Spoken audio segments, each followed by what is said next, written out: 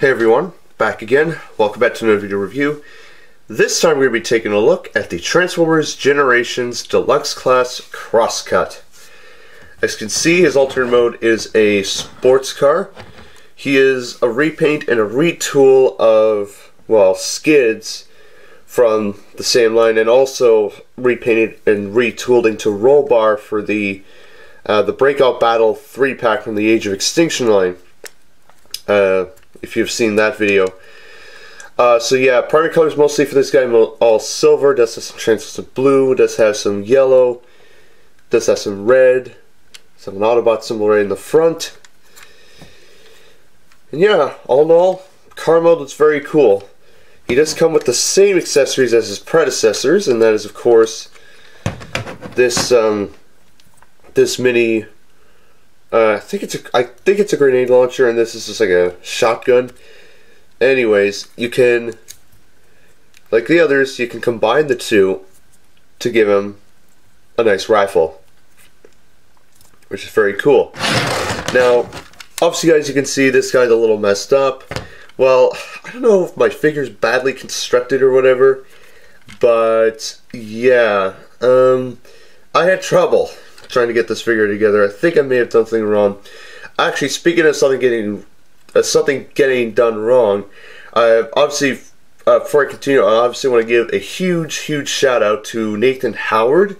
He gave me a tip on how to fix, because obviously when I was reviewing the Breakout Battle Optimus, I told everyone that the grill did not stay flush with the rest of the figure.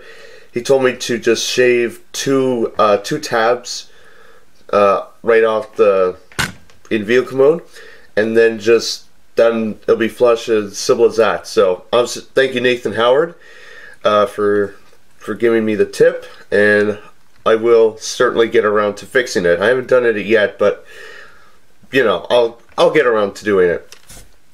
Anyways, guys. Oh, and he does have some brownish black for the grill. Transformation for this guy is exactly the same as before, with skids and roll bar respectively. So again, I will not be going in depth into the transformation for this guy, but by all means, if you want to see a detailed figure review, go take a look at skids.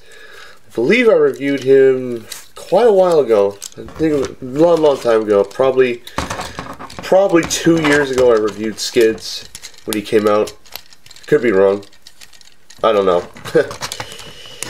Anyways, get that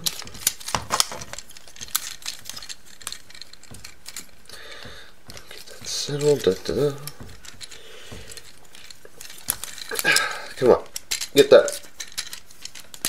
There we go.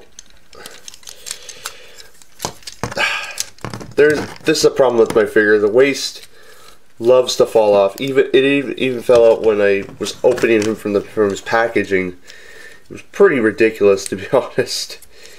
So, but nevertheless,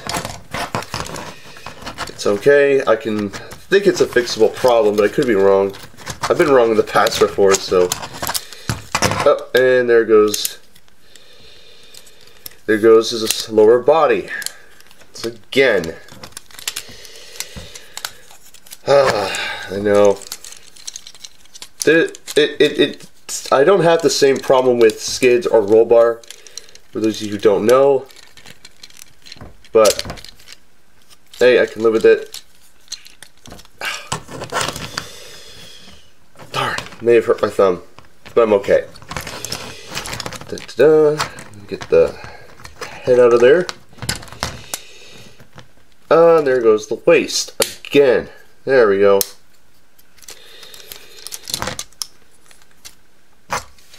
Just give me a sec, guys, while I try to put the waist back together. It's obviously a pain in the ass, but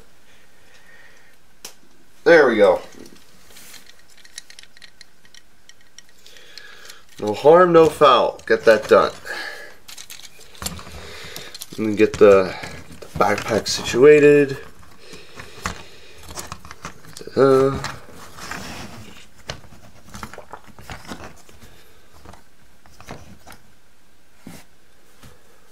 And there you go. There you have CrossCut in robot mode. All in all, he looks very awesome. I'm not gonna lie, he is pretty cool. Articulation wise, exactly the same as before with the other molds. You know, waist, but again, my figure tends to pop off the waist. Pretending to be a, you know, wants to be a centaur, you know, that kind of stuff. Obviously, in my personal life, I'm part of my personal life is I'm taking a course in that. One of my courses is that. Anyways, head sculpt, very cool. It's obviously a lot different. It looks very Optimus Prime-ish, which is very awesome. He does have the Autobot symbol as well. But yeah, all in all, figure is very cool. Same chrome-ish paint scheme as Leader Jetfire, I find. I could be wrong. And again, with the other two molds, he does have he is armored to the teeth, so you may want to be careful when you because you don't want to mess with him. Again, he does have the same shoulder cannons as before. And then you can give him his and I'm just going to give him both his weapons. Like so.